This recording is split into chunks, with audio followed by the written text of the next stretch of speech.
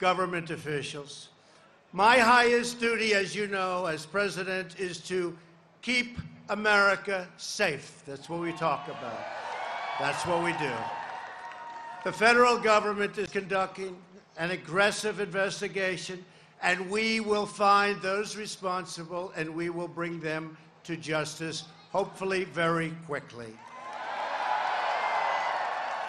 Any acts or threats of political violence are an attack on our democracy itself. No nation can succeed that tolerates violence or the threat of violence as a method of political intimidation, coercion, or control. We all know that. Such conduct must be fiercely opposed and firmly prosecuted. We want all sides to come together in peace and harmony. We can do it. We can do it.